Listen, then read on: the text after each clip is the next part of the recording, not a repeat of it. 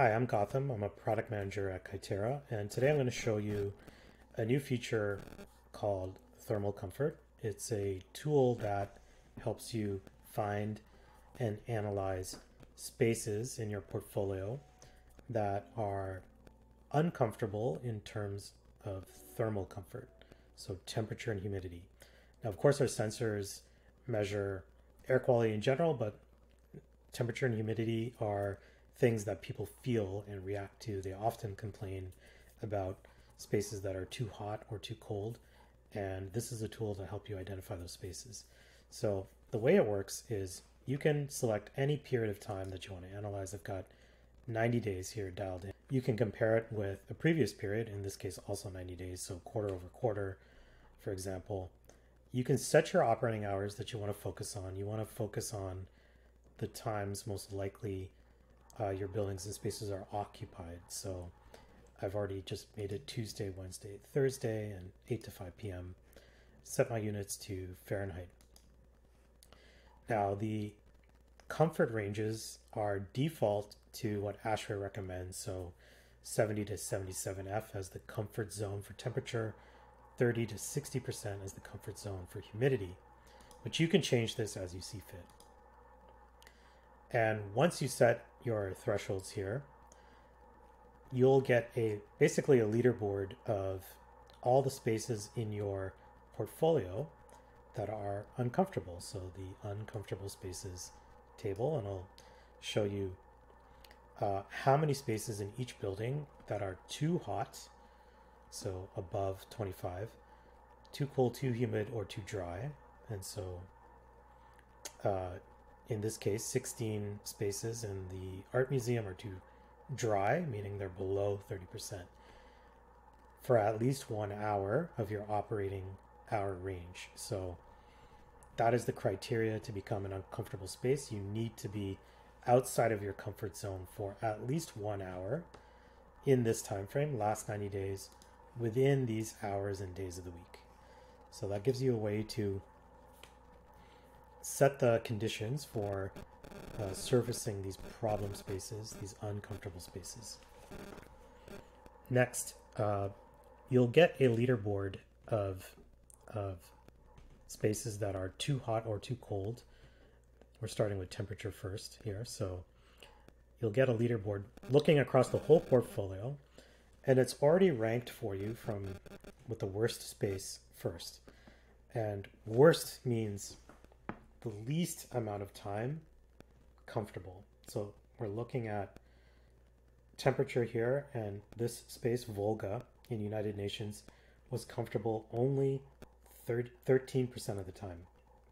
And it's about the same as the previous 90 days. It's only 0.5% better or worse than the previous 90 days.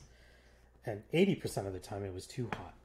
So that's crazy bad, right? So the average in that room is 80 degrees and it got up to 84. So yeah, that's very much a problem space.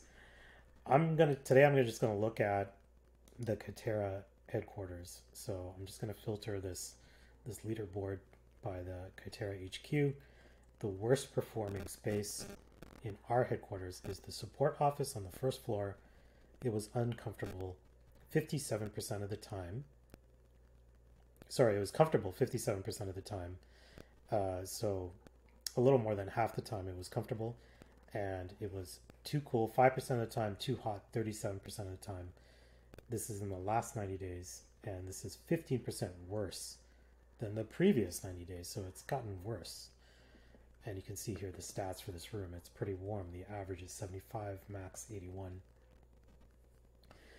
And if you select a row in this table, you can further analyze the space with some handy charts. The first chart here is a box and whisker chart, but it's normalized for an average day, so 24-hour day.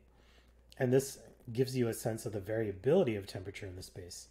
And right here, you can see that the variability is high, right? So at any hour of the day, it can vary from comfortable to hot during the working hours. And then even, you know, in the middle of the night, there's a wide range of temperatures here, like almost looks like more than 10 degrees here. So the space is highly variable, meaning, you know, as a building operator or building manager, you might want to look at the equipment, the heating and cooling equipment servicing the space, and maybe it's in need of an upgrade or replacement if this variability is too high. Typically, you would want to keep the variability small and within the comfort zone during operating hours. So this might be an indication of equipment that needs upgrading. Or maybe there's no equipment at all, and maybe it is time to regulate temperature in that space. We also give you a heat map, which is normalized by days of the week. And this is, if you have mechanical HVAC, you can discern the start and stop of your HVAC schedule because it's repetitive. And here you can look for clues for potential energy savings. Maybe the heating and cooling is coming on too early and coming on the weekend. And that would give you, this would give you an easy way to spot that pattern. Here, since our space does not have mechanical ventilation, I don't really see a pattern here. It's warming up, of course, because there is heating, but that might be floorboard heating. So there's no real discernible pattern here. Although it is warming up on the weekends, and if the office is empty on the weekends, then that's an indication of energy waste. Down below is the same thing except for humidity. So these are spaces that are too dry or too humid. And so if I just want to focus on the headquarters, I can filter the list for headquarters and find the most uncomfortable space in our headquarters. And well, look, they're all completely uncomfortable. In terms of humidity, they are almost entirely too dry in the last 90 days. And this is not surprising. The office is in Western Canada, where it is very dry in the winter. So you can see the max humidity is only 30%. So here we only show you the box and whisker chart because